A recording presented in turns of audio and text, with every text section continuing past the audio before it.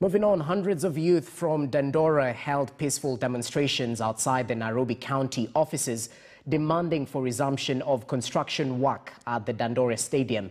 The construction was stopped by Public Procurement Regulatory Authority, citing irregularities in the awarding of the tender, alteration of contract specifications, suspected irregular payments, and forgery of documents.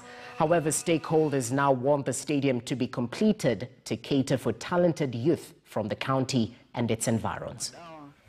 Wizi na mnajua tu wakati wizi taingililia basi kuna generation tunaweza ipoteza. Kwa sababu ameshafanya kazi 85% through county government.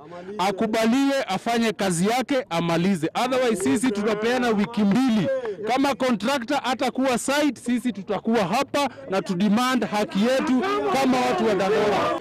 I assure you you'll be able to get positive feedback and that the stadium construction will resume. So kindly let's...